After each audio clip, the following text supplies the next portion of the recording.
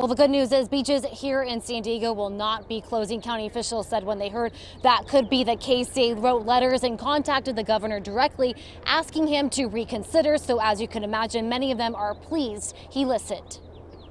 When I heard the rumor, along with many of you, I called the governor last night, and he said to me exactly, San Diego has been a model. We want to align the rest of the state to what you are doing. And so as we move forward in the difficult days ahead, and we do have difficult days ahead, we are going to have challenges, we're going to have bumps in the road, we're going to have uncertainty. Every now and then we're going to have miscommunication.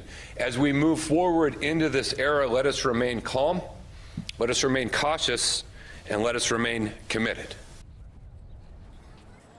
During the county's daily coronavirus briefing, supervisors Nathan Fletcher and Greg Cox started things off by discussing the governor's action of closing the beaches in Orange County. At first, it was believed all beaches in the state will be closed.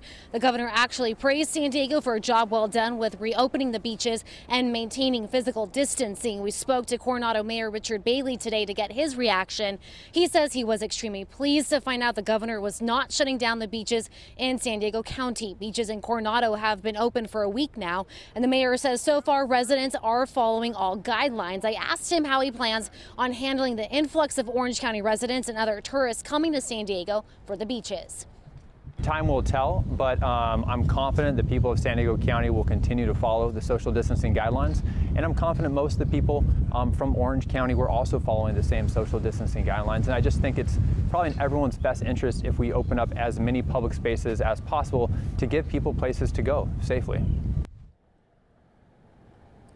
And the mayor says so far there have been no major issues since the beaches here have reopened. He does want to remind people the beaches are not open 24/7. They're open 12 hours every day from 6 a.m. to 6 p.m. Also keep in mind, starting tomorrow, face coverings will be required. Live in Coronado, Jacqueline Sarkeesian, Fox 5 News.